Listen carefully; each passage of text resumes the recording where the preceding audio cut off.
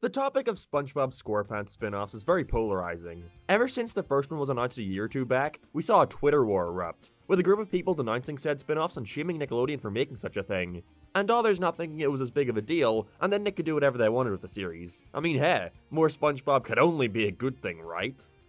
Wrong! But why were people this upset? What about this sweet little face could possibly cause such backlash? Well, for those unaware, SpongeBob SquarePants was created by a man named Steven Hillenburg. He worked on the series for the first 3 seasons and very first movie, but after that took a step back to focus on other projects, and also he just created like the biggest thing ever. I think the dude deserved a break. But anyways, he later returned to work on the show with the release of the second film, Sponge Out of Water. However, this return was short-lived, as Steven sadly passed away on November 26, 2018, due to ALS. The issues came in when just 3 months later, in February of 2019, Nick announced that they would be creating spin-offs to try and widen the SpongeBob universe. The problem here? Well, back in the day, Steven Hillenburg was very against the idea of creating spin-offs for the show, even quoting, "You know, one of these days they're gonna want to make SpongeBob babies. That's when I'm out of here." Yikes. Yeah, so people started getting mad at Nickelodeon for going against the guy's wishes right after he had died, and assumed they had been creating it behind his back, or were waiting for him to die in order to finally start milking SpongeBob for all he's worth. The truth? I don't know. Nobody really does. The only guy who possibly knows what Steven Hillenburg thought or would have thought about these spin-offs was Steven Hillenburg, and we sadly can't ask him to reiterate. You know, those quotes were from years ago. Who knows if he had changed his mind, or maybe even knew about them and helped with the development of the series. But either way, what boat am I in with this whole debacle? I don't care. A profit-hungry corporation did something shitty, the sky is blue, and I'm fucking epic at arcade games. It's shitty if they did go against the guy's wishes, but like, it was sort of inevitable. What I care about most in all this are the shows themselves. Just because Steven may not have wanted them doesn't mean they're gonna be bad. Were they bad? Well, that's what I'm gonna look at today. As with the announcement of not only a 4th theatrical SpongeBob movie, but also the reveal of 3 fucking spin-off Paramount Plus movies, I feel like this is the perfect time to go in-depth with the 2 currently released SpongeBob SquarePants spin-offs, Kamp Koral and The Patrick Star Show. Starting with the one that came out first, Kamp Koral SpongeBob's Underyears. You know, much like SpongeBob, I too was a child at some point. Not anymore though. Go do it, go! And something that I know I gotta keep an eye out for is getting rid of my facial hair.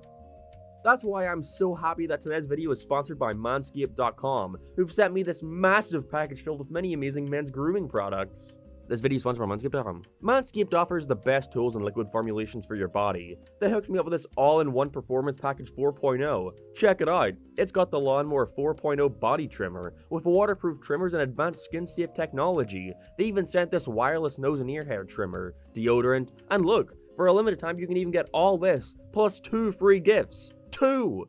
The Shed travel bag and boxer briefs. So go to manscaped.com today and get 20% off, plus free international shipping, plus 2 free gifts, when you use promo code LSMARK at checkout. And thanks to manscaped.com for sponsoring this video. Now, Kamp Koral had a huge marketing campaign behind it. There were sports event promos, merchandise, and it was one of the bigger shows being pushed on the new streaming service Paramount Plus. They even decided to dedicate a huge portion of the new SpongeBob movie into promoting it. Now, apparently the idea for the flashback sequences in Sponge on the Run came before the idea of Kamp Koral, but when they greenlit the project, I can imagine they decided to insert many more scenes showing SpongeBob and friends at camp, to get you intrigued in this new setting they've put them in. The other day, I decided to go back and rewatch Sponge on the Run for this video, and by god is it even worse than I remembered.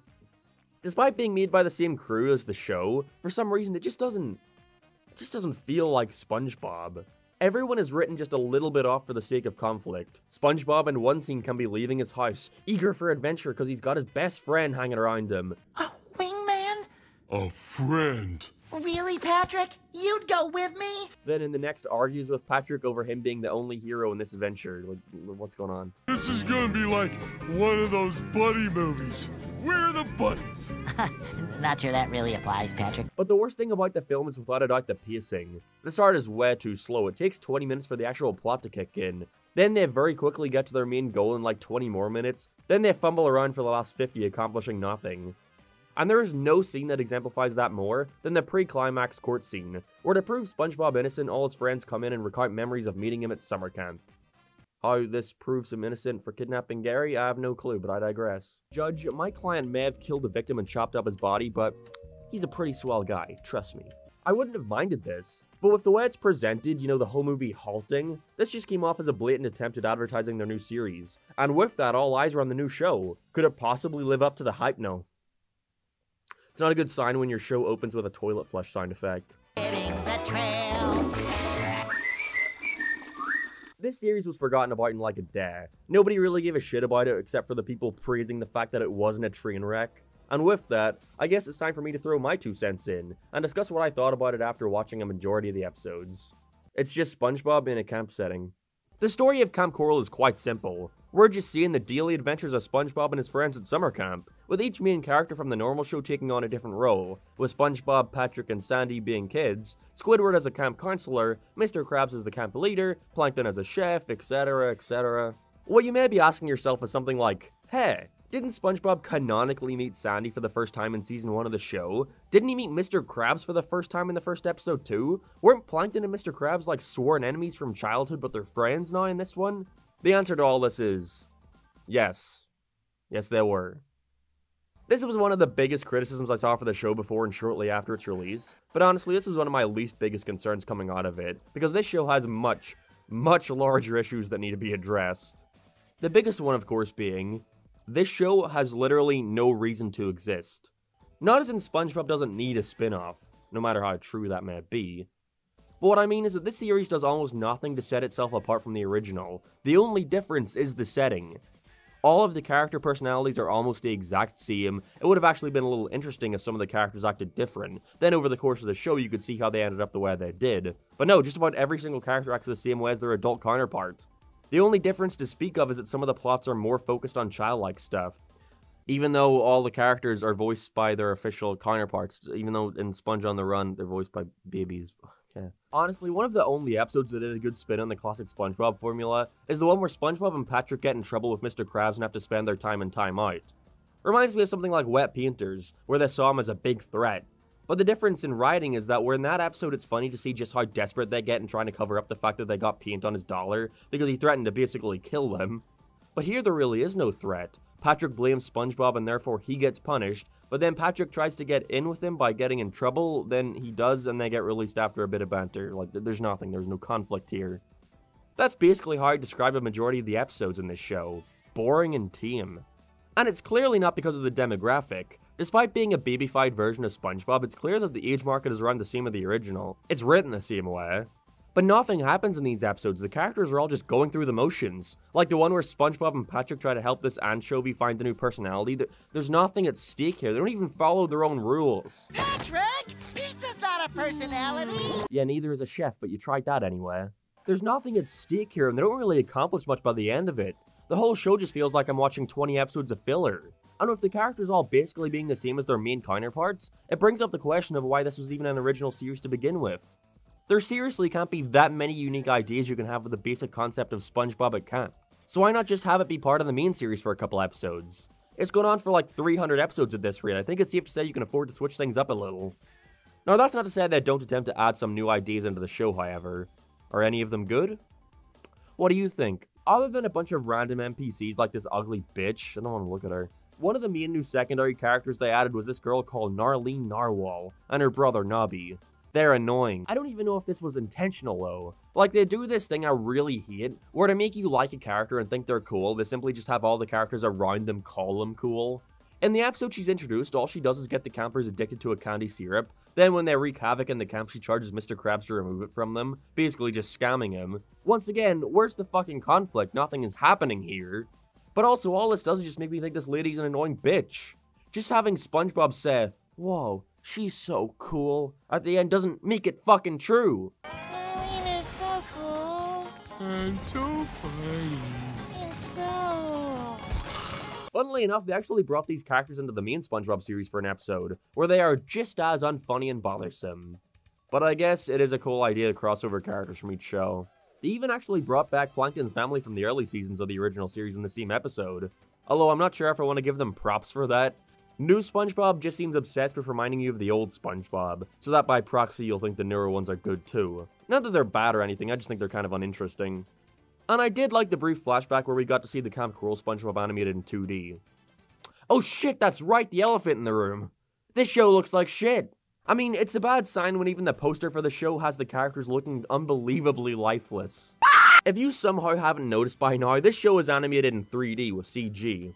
And if you know anything about TV budget CGI animation, it doesn't look the best. To give credit where credit is due, there is a lot to like about the way the series looks. I think they mostly shine during nighttime shots, where the light source is made clear and we have nice purples and oranges. And they are very, very ambitious when it comes to how much they stretch and morph these models.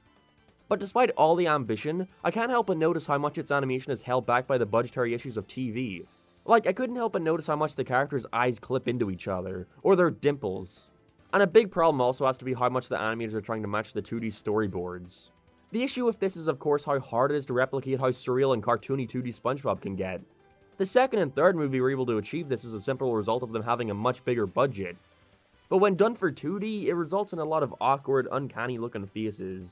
And jokes that aren't as well conveyed because it's harder to get surreal animation when working with models. There has to be some kind of rhyme or reason to everything. And so I can't even appreciate the jokes they're trying to tell because I have to spend a second going, oh, okay, that's the joke they're trying to tell. Ha. With them focusing on CGI animation, I feel like this would have been the perfect opportunity to focus more on well-written jokes than simple slapstick or surrealist humor.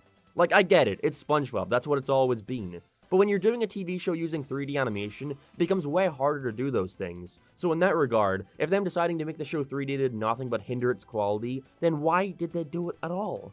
Well, it's cheaper. And boy, does it look cheap. It has the same issues as a lot of 3D shows, where at times shots look very unrendered. Reminds me a lot of Sonic Boom actually, where one episode could look amazing and the other look like dog shit. From what the animators on it have told me, it was due to time limitations, so I can imagine that problem plagued Kamp Koral as well. That's not to mention how ugly the overall shading is here. A big problem I have with a lot of shows nowadays is that they use black to shade everything. Makes it look all dark and not very appealing. That's a really bad issue of Kamp Koral. This is SpongeBob, where are the bright saturated colors? The cool blue sky? Instead we have this piss yellow color. Oh yeah, yum. Seriously, when lit well, these characters look great. I can't understand the thought process here. If there's anything else about the animation I can appreciate, it's definitely how much they incorporated different types of mediums, such as puppetry, using live action footage at times, and even using 2D animation sometimes, such as when Sandy talks to her future self from the main show, you know, that was neat. But at the end of the day, none of that could have saved the show. By the way, Sandy looks like the fucking Chipette from that CG Alvin and Chipmunk show. It's not relevant, I just literally thought of that. But at the end of the day, none of that could have saved this show, because all Kamp Koral is regular current SpongeBob. In a camp setting. That's it, it's nothing. We had one season of the show air last year, and after looking it up it appears we're getting a second at some point soon, so I can only hope that they improve upon a lot of the stuff I mentioned here. But sadly, a lot of the problems I have with the series is fundamental things they couldn't really change, with the biggest one being how it doesn't do a whole lot to stand apart from the main series. I mean, what's the point in making a Spongebob spin-off if it literally has almost the exact same staff as the other currently airing Spongebob? They really couldn't be stretching the team any thinner. Nonsense! Yep, here we go. One of the weirdest decisions in SpongeBob history. That being giving Patrick Star his very own TV series. The Patrick Star Show. This is my show! In August of 2020, it was announced that we'd be receiving the second SpongeBob spin-off from Nick. This one starring a young Patrick Star, living in a house with his family. Mom, dad, grandfather, and sister, where he hosts a TV show to the public from his bedroom. This is genuinely, no exaggeration, one of the worst TV shows I have ever seen in my life. Every episode of the Patrick Star Show has the same setup, that being none. Things just happen in the series, and there's rarely any kind of consistent theme other than Patrick's show, which there's almost never any kind of plot or goal relating to it. He just does it, that's all. He doesn't want anything out of this. Why do it? The idea of him having a show literally just seems like some desperate attempt at doing something to make it stand apart from the other one. Episodes can have Patrick trying to get an ice cream from the ice cream truck, having a staring contest with his grandpa turning out into an all-out war, or traveling inside his couch to try and find the lost remote. It's literally just nonsense for the sake of nonsense. No, this was definitely an intentional decision, with even the writers saying they aimed a sideline story structure to free them up to be more surreal and randomly bizarre with the kinds of things they can put out there. Yes, they literally said sideline story structure. Now, am I saying this couldn't work? Like, is it impossible to just make a wacky surrealist version of SpongeBob where anything can fly? No, not exactly. Even if I do believe it simply shows a lack of understanding for what made the original so special. I mean, sure, the old SpongeBob had surrealist elements, but they were always grounded in some sense of structure, some sort of reality. There was a method to the madness, you know? But in a show like this where nothing matters, I find it hard to care about anything going on. Patrick lives in this Pee-wee Herman-esque house where anything can happen. He has people living under his kitchen table, he can open a door and have it transport him to a dungeon. In a show where anything goes, it's impossible to be invested in this world of the characters. And despite all the insane stuff that happens in the series, it results in it being incredibly boring. Again though, this could have worked. If you're going to make a new show, then you might as well take a different approach and try something new. But I just wish they went further with it. There are times where I can see what they're trying to go for, with each episode being something completely new. But I think they should have entirely buckled down on this. For example, there are a couple times where we see this cool stop motion segment done by the same studio that did the Christmas and Halloween specials from a couple years back. And even this neat segment at the start of one of the episodes, featuring a Patrick robot in space. And that seems like the perfect idea for a surrealist Patrick show. Literally, have it be the Patrick Star show where he's trying to do something different in every episode. Have it be an actual show within the universe. And no, I don't just mean him standing outside his fucking bedroom window talking to the camera. How about have each episode be something completely different, something not seen before? Different setting, different story, but the same set of SpongeBob characters to tie it all together. I know how much I bitch about them, but literally just have it be an anthology show. It's still not what SpongeBob is at its core, but it's at least something entirely new. Oh yeah, because then we wouldn't get introduced to all the cool new characters in this show. I'm gonna gloss over the fact that the original series had already established a different pair as Patrick's parents, and even had a full episode later on focused on his sister Sam, who's completely ignored here. Because again, it's SpongeBob. Continuity is not the most important thing about the show. But these characters just have nothing going on about them. Patrick is definitely the one who received it the worst in terms of characterization, although to be fair, that isn't exactly a problem exclusive to the Patrick Star show, it's something that's been happening in the main series too. Writing for a dumb guy must be really hard, because you have to be careful to keep some kind of balance, and make sure that you make it clear that them being dim doesn't equal them being brain dead. Patrick is brain dead. In the early seasons of SpongeBob, Patrick is more so the guy who he'd turn to for advice. It was implied that he was a little less naive than him, and therefore SpongeBob looked up to him. And the comedy came from the advice Patrick gave him, oftentimes being wrong or leading him into worse situations. You know, Patrick was still dumb, but there was a lot more to him than that. Again, there was like a method to the madness. Sadly though, as the show progressed, and especially in the Patrick show, this has been confused for him being brain dead. He can do or say anything he wants because he's stupid. And I don't know if it's just me, but I just don't find that shit funny. I'm oftentimes just left sitting there like, okay, am I to be shocked by this? The dumb character did and said something dumb. I couldn't have expected that. And for some fucking reason, they also decided to keep SpongeBob, Squidward, and Plankton in this show. Why? If you're going to try and make 50,000 SpongeBob spin-offs, why would you give them all largely the same cast? What is the purpose? Squidward is a paperboy and SpongeBob isn't a fry cook yet. Those are the only differences, and other than that, they act the exact same as their main counterparts. I seriously don't understand the thought process here. Other than that, Patrick's mom and dad are just carbon copies of him. They're dumb and random, that's the character. His granddad is delusional and often annoyed by him, and his little sister is just fucking Sandy, who also appears in the show. I don't get it. One thing I would like to compliment the show on is the animation, although there are a couple things I'd like to note about it that I think overall is a big issue with the main show too. But on a technical level, yes, it is very impressive. In an era where TV-grade 2D animation looks very low budget, SpongeBob is consistently one of the most impressive ones I've seen, with how expressive it can be. And the backgrounds in this series are stellar, I really love the colors. But, I don't know, I feel like the new animation of SpongeBob is a little too wacky. I know this is a controversial point to make, and Twitter is gonna have a fucking field day with it, because I always see this being met with, but the animation of the old show was also expressive went off model too. You just hit new SpongeBob. But my point isn't in relation to them going off model, it's instead that I feel a result of them deciding to stretch these characters as much as they can makes the overall feel of the animation to be kinda weightless. Sure, the original did this, but it was very sparingly, and was only ever used to emphasize certain jokes or line deliveries. However, now it's all the fucking time, and because of that I feel like a lot of the slapstick doesn't work very well, because these characters come off like silly putty that can morph and bend any way they want. Sometimes, less is more.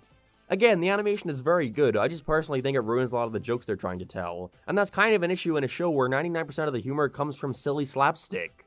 Again, if I were to describe this show in any way, it's nonsense for the sake of nonsense. and I'm genuinely curious if anyone actually likes or laughs at this sort of stuff, because it definitely doesn't work for me. What I loved about the original SpongeBob was how they could grind these more surreal elements. There were consistent rules that were followed, and because of that it was funny to see how far they'd go in trying to break them.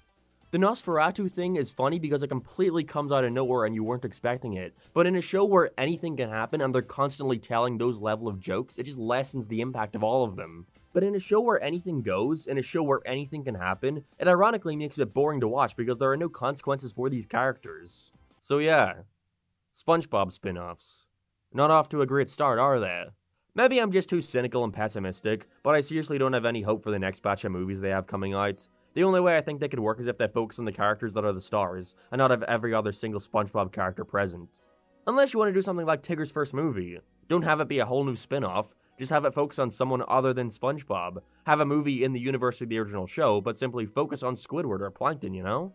And another big thing I'd recommend is to simply hire some new people to work on them. If you're seriously this hell-bent on expanding the SpongeBob universe and want to do something new, then actually commit to it and do something new. Because having nearly the same staff working on each of these shows just causes them all to blend together and makes me wonder why they even bothered doing this in the first place.